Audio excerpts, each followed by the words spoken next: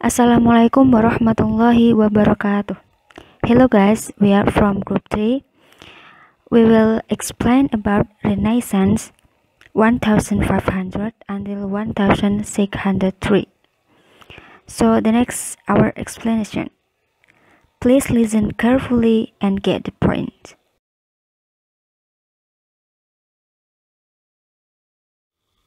The first is historical background about Renaissance era. Two main events helped to shape this period in English literature: the Reformation and the widespread use of the printing press.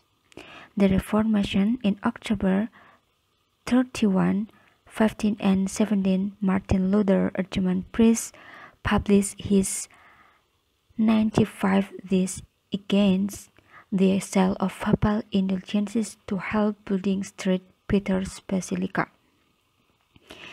And then this led to the subsequent rebellion against the Catholic authorities and the birth of Protestantism. The Catholic Church and its hierarchy lost much of its power and influence. This gave rise to a consciousness about humanity that didn't wholly depend on religion and became much more centered around the human being, a movement we identify as humanism. Zaman Renaissance merupakan zaman peralihan sekaligus pergerakan budaya dari abad pertengahan hingga zaman modern. Zaman Renaissance ini adalah lahirnya kembali kebudayaan Yunani Romawi yang disebut juga zaman kegelapan atau Dark Age pada abad pertengahan ketika penguasa gereja berkuasa dan adanya doktrin bahwa gereja sangat kuat. Nah, bagi orang yang merugikan gereja pada zaman itu akan mendapatkan hukuman. Sebagai contohnya, pada zaman tersebut ada tokoh namanya Kopernikus. Pasti tidak asing bagi kalian. Kopernikus ini dibunuh dikarenakan menemukan teori matahari sebagai pusat tata surya atau teori heliosentris.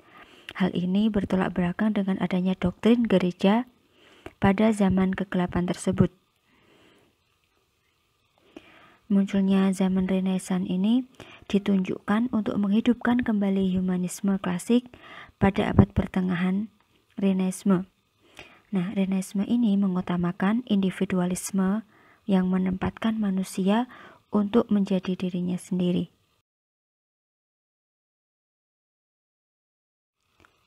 The next is characteristic of the Renaissance era. Renaissance is the starting point of a modern civilization in Europe. Nah, zaman Renaissance ini adalah awal mulanya pada zaman modern. Renaissance made humans born into the world to cultivate, perfect, and enjoy this world only after they looked up to heaven. Zaman Renaissance membuat manusia terlahir kembali ke dunia menjadi manusia yang kuat, menjadi yang sempurna dan dapat menikmati dunia. Renaissance told humans to use their abilities and knowledge for service to others. Dan menuntut manusia untuk menggunakan kemampuannya dan pengetahuan. Human must play an active role in life, not passive while submitting the fate.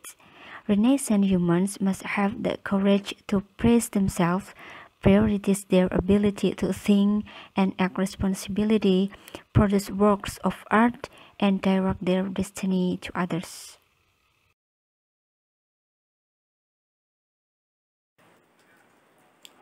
Okay, next to the background in Elizabethan period. In the Elizabethan period lasted from 1550 to 1620.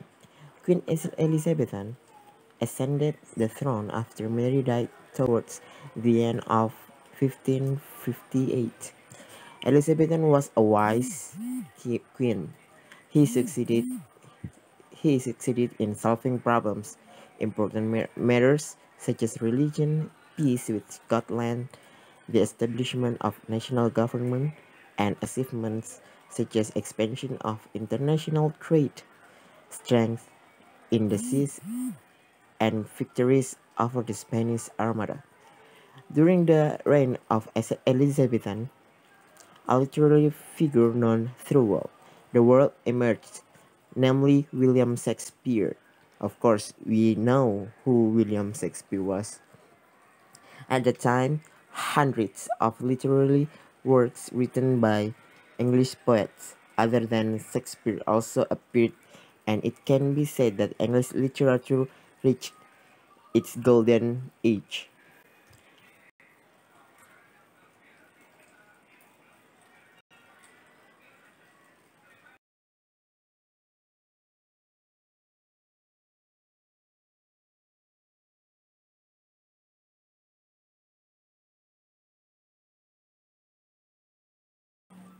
Okay, now we are going to the characteristics of English literature, authors, and literature of the Elizabethan period. And first is about the poetry. So there was an author called by Edmund Spenser. He was born in London in 1552. Spenser studied at the Merchant Taylors' School and then continued to Pembroke College, Cambridge, where he received his master's degree in 1576. In 1678, he pursued a career serving at Earl of Leicester, London. Spenser's most famous work is A Fairy Queenie, a well-known and longest-running allegory of English literary poetry. And the next is George Chapman, one of the most respected writers of his time. His appearance as a poet was somewhat late, and his first work was Hoffit's Banquet of Sense in 1595. Two of his best-known translation works are the Iliad in 1611 and the Odyssey in 1613 by Michael Drayton. Most of his life was devoted to history, and he drew inspiration from history as shown in his poems Ballad of Agincourt and Polyolbion, a large poem in the form of Alexander which contains a geographical description of England. And the next is Thomas Sackville. He is known for his poem entitled The Mirror of Magistrates, which describes the life of the rules of that era. So in poetry, yeah, there are four of authors that shown here. So that's all for me. And for the next, please.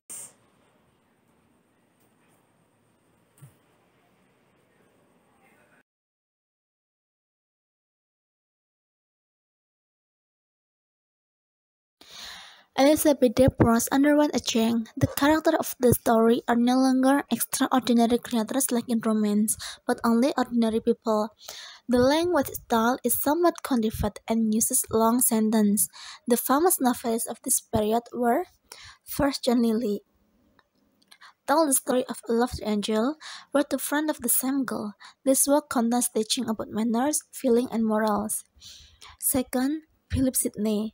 His most famous work is the Arcadia. Arcadia takes the form of pastoral romance, which is a collection of songs and sonnets shown to Lady Penelope de Ferrux and Lady Rich. And the last is Thomas Nash. He first introduced the story called the Picaresque Chronicle as opposed to pastoral romance.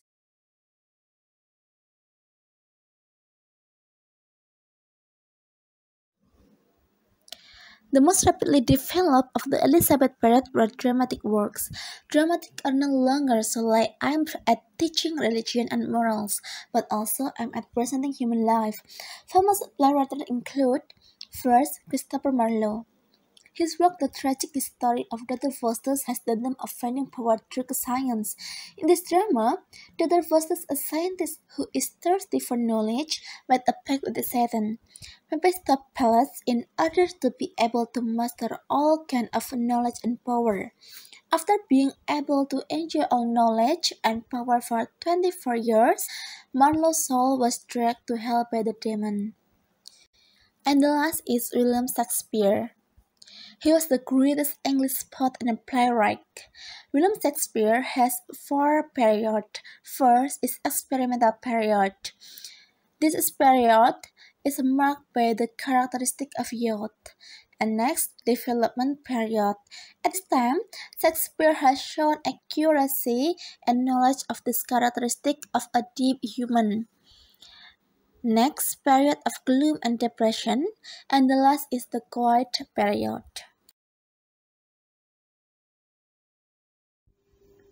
Background of Jacobean period. Jacobean literature begins with the drama, including some Shakespeare's greatest and darkest plays. The dominant literature figure of James' reign was Ben Jonson, whose varied and dramatic works followed classical model and were enriched by his worldly, particularly English wit. His satiric dramas, notably The Greatest Foul Pawn, all takes a cynical wit of human nature, also cynical were the horrific revenge tragedies of John Ford, Thomas Middleton, Creel Turner, and Job Webster. Novelty was in great demand, and the possibilities of plot and genre was exploited almost to exhaustion. Still, many excellent plays were written by men such as George Chapman, the master of comedy, Thomas Dekker, and Philip Messenger, and the team of Francis Bob and John Fletcher. Drama continued to flourish until the closing of theatre at the onset of the English Revolution in 1942. The Jacobean era's most fiery and eloquent author of political tracts was also one of the greatest of all English poets, John Milton. In Milton, the literary and philosophical heritage of Renaissance merged with Protestant political and moral conviction. The lifting of Puritan restriction and the reassembling of the court led to a relaxation of restraint, both moral and stylistic, embodied is such figure of the Earl of Rochester.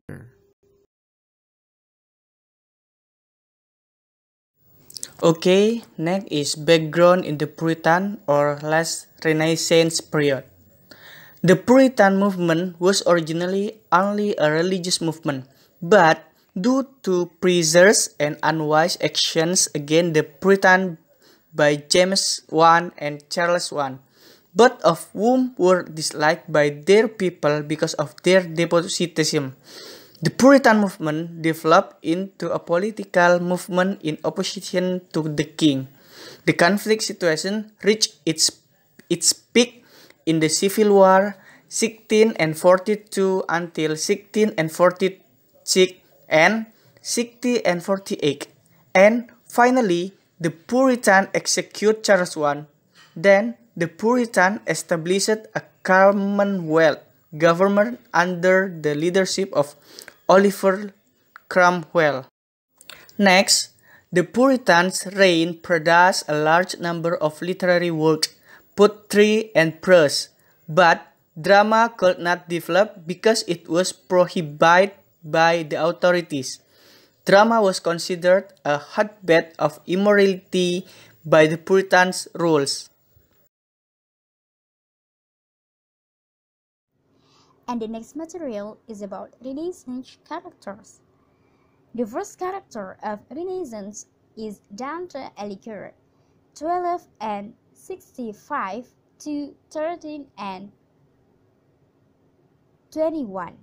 Dante was born on May 21 on year 12 and 65 in Florence. He comes from a wealthy family. He was a fierce warrior. He wanted his country to be more eased from the influence of the three great empires, namely the papacy, Spain, and French. He began to become a critic and opponent of papal morals, which were considered unjust and immoral. The climax is he spelled in a book entitled The Monarchia or On Monarchy, which means the position and freedom of the Pope as the highest spiritual leader of the Catholic Church, while at the same time become the authoritarian king of the world or papal kingdom. Dante's works include La Vita Nuova or The New Life, which describes human love, Commedia, which was written while he was in long exile in Ravenna. This book contains the journey of the human soul, which is full of pain on its journey from the real of the world to the unseen world. The main character is Virgilius, or the name of writer from ancient Roman times, who after his death has to go through three phases, namely Inferno or Hell, Purgatory or cleansing the soul, and Paradiso or Heaven. So, Dante lahir pada tanggal 21 Mei 1265 di Florence. Dia berasal dari keluarga yang kaya. Dia adalah seorang prajurit Florence dan dia juga ingin negaranya lebih jauh dari pengaruh tiga kerajaan besar, yakni kerajaan Kepausan, Spanyol, dan juga Perancis. Dia mulai menjadi kritikus dan penentang moral Kepausan yang dianggap tidak adil dan tidak bermoral. Klimaksnya dia tumpahkan dalam buku berjudul The Monarchia atau On Monarchy, yang berarti kedudukan dan kebebasan Paus sebagai pemimpin spiritual tertinggi Gereja Katolik. Mengapa sekali dan juga Paus sebagai pemimpin spiritual tertinggi Gereja Katolik, dan juga sekaligus mengapa menjadi raja otoriter dunia atau kerajaan Kepausan. Karya Dante antara lain La Vita Nuova atau The New Life yang menggambarkan cinta manusia yang ditulis saat dia berada dalam pengasingan lama di Ravenna. Buku La Vita Nuova or The New Life ini berisi tentang perjalanan jiwa manusia yang penuh penderitaan dalam perjalanannya dari alam dunia menuju dunia goib. Tokoh utamanya adalah Virgilius, atau nama seorang penulis dari zaman Romawi kuno, yang setelah kematiannya Virgilius ini harus mengalami 3 fase, yaitu Inferno atau neraka, Purgatorio atau pembersihan jiwa, dan juga terakhir adalah Paradiso atau surga. And the second character is Giovanni Boccaccio. Giovanni Boccaccio was born in Cataldo, Italy, in 1313 to a merchant from Florence. His works include epic stories such as The Bait and Aeneid, and the prose such as Amato, and the poetry such as Amorous Vision and Ninvel Fazelon. The highlight of his work, Decameron, another literary work, the Genealogius Derum Gentilium or On the Genealogy of God, which is composed of 15 volumes. Jadi, Giovanni Boccaccio ini lahir di Cataldo, Italia pada tahun 1313 dari seorang pedagang dari Florence. Karya-karyanya meliputi cerita epik seperti The Bait and Aeneid, dan juga seperti prosa yaitu dengan judul Amato, dan juga puisi, karyanya yang puisi seperti Amoroso Visione and Ninvel Visolon. puncak karya dari Giovanni Boccaccio adalah Decameron. Karya sastra lain yaitu The Genealogies Derum Gentium or The Genealogy of God yang terdiri dari 15 jilid. And the third character is Francisco Petrarca. This figure was born on July 20, on year 1304 in Tuscany. He studied law in Montpellier and continued at the University of Bologna. However, he was more interested in literature and painting. He is a humanist who experiences things that are naturalist, innocent, and what they are. One of his expressions in nature is written in a painting called Icarus. Francisco Petrarca. Sosok ini lahir pada tanggal 20 Juli 1304 di Tuscan. Dia belajar hukum di Montpellier dan melanjutkan di Universitas Bologna. Namun, saat dewasanya dia lebih tertarik pada sastra dan lukisan, padahal dia kuliahnya atau studinya dia mengambil belajar hukum. Tetapi dia lebih tertarik pada sastra dan lukisan. Dan dia adalah seorang humanis yang mengalami hal-hal yang naturalis. Dia ini juga seorang aktivis kemanusiaan yang naturalis, yang polos dan juga apa adanya. Salah satu ekspresinya di alam tertulis dalam lukisan berjudul Icarus. Dia juga mempunyai karya yang terkenal, yaitu salah satunya lukisannya yang berjudul Icarus. The next is Lorenzo Valla. This figure was born in Rome into a family of jurists. One of his well-known sayings to sacrifice life for truth and justice on the path to the highest good, the highest honor, and the highest reward. Among his works was the Philip, published in 1440, which contained his admiration for Stoic ethics, which taught the importance of being physically immobile in order to gain the safety of the soul. His book, entitled The Libero Arbitrio, says human individuality is rooted in the greatness and uniqueness of man, especially freedom, so that the original will of the Creator does not limit human free action and does not negate the creative role of humans in its history. His book, entitled The Falso Predita et Ementita Constantini Donation Acclamation, contains about the donation of gifts to the Pope by the Emperor Constantius is fake, because from the point of view of the language of the donation, it is clearly not the style of the 4th century but the 8th century. Desiderius Erasmus. Desiderius was born on 1466 in Gouda. Her mother was named Margaret. After graduating from high school, he continued to Augustine Monastery in Stein until he became a priest, then continued to the University of Paris. The results of the work are grouped into 3 groups as follows. The first, the satirist work group, with the aim of exposing all the weakness of the corrupt, hypocritical disease that afflict society, like pride or folly.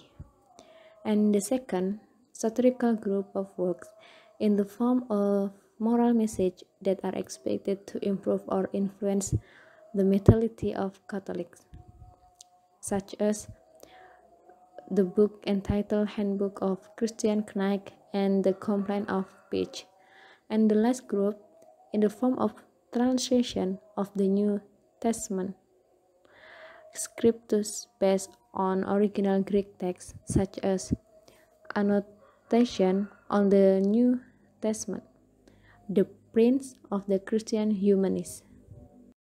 Niccolo Machiavelli. This Italian political philosopher was born in 1469 in Florence, Italy. His father is a lawyer.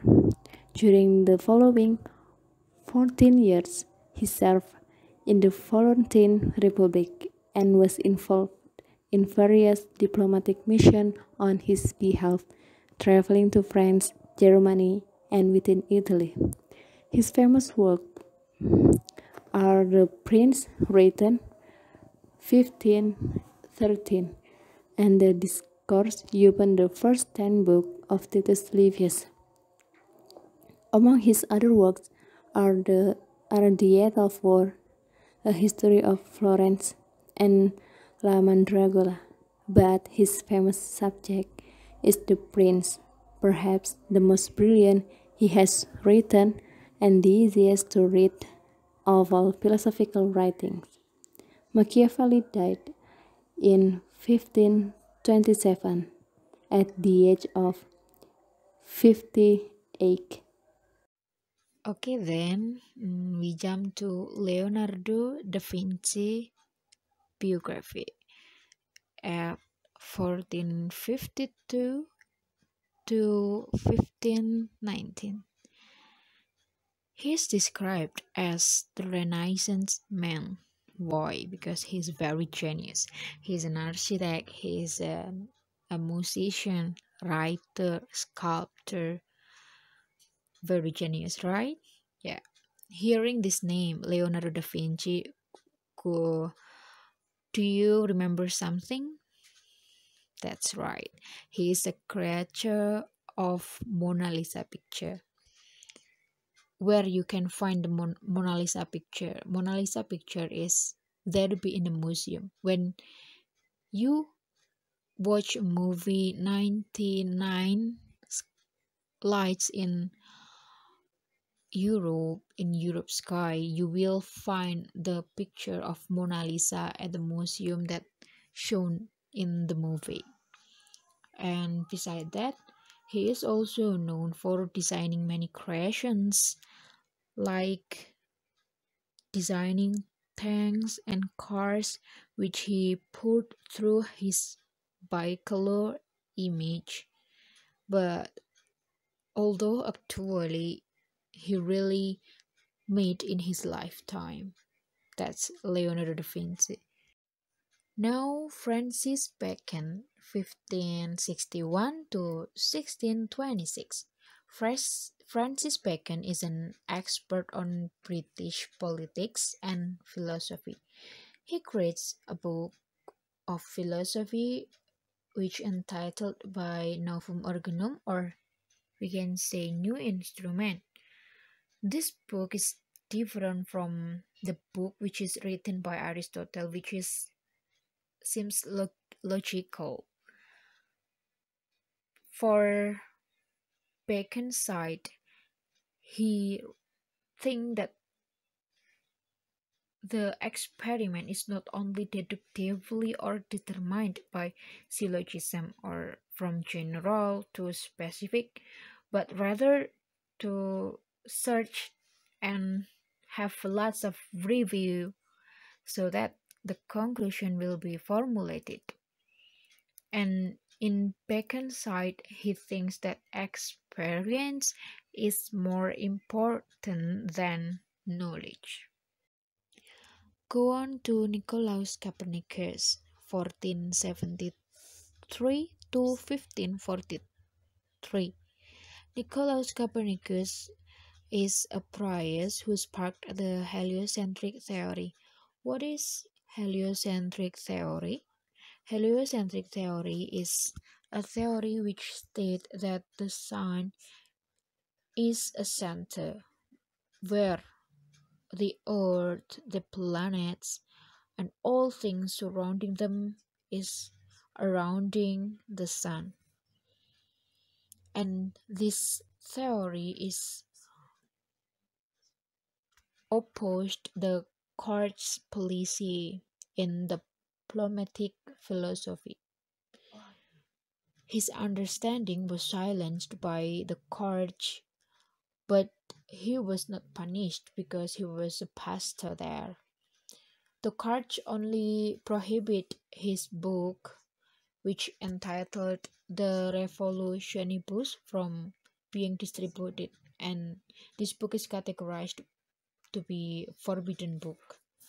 And you have to know that Nicolaus Copernicus is a father of economy and astronomy. That's it.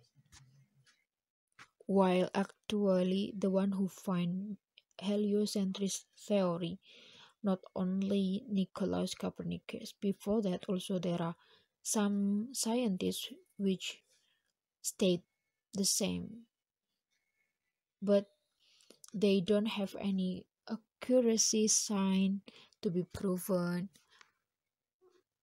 so that the theory is not trusted, while Nicolaus got an accuracy signs to be proven, that he is famous by his statement that stated the sun is a center.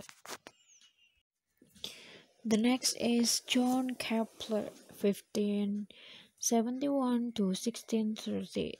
John Kepler, or Johannes Kepler, is an astronomist and scientist which famous by his laws of motion for the planets. He got lots of laws, like the first laws from ellipse motions, and then lots other. And also he create 3 kinds of laws of motions for the planets, which you can read by yourself. Okay, the last is Galileo Galilei, 1564 to 1642. Galileo Galilei is a great inventor of the science of acceleration, which he usually called by the father of modern science. He also is an astronomist who encouraged Copernicus theory. Then he also discovered of the basic law of physics, and the discovery of the planet Jupiter satellite, and then the telescope maker. Now we can see the star by a telescope. Who created that? Galileo Galilei. Yes. Yeah, that's the end of our presentation today about Renaissance era. What did we learn today? Yeah, about Elizabeth era, Jacobean era, and Puritan, and also the characteristic of Renaissance era. There is Leonardo da Vinci, Galileo Galilei, and then Niccolo Machiavelli, and lots other. Okay, hope this will be benefit for all of you, but I'm sure it will beneficial. And then if you have any question, you may ask to us in WA group, or you may directly ask to our lecturer, Mom Rahmi. Yeah, that's all from us. That's all from third member. Thank you very much for your very nice attention. The last we say, wassalamualaikum warahmatullahi wabarakatuh.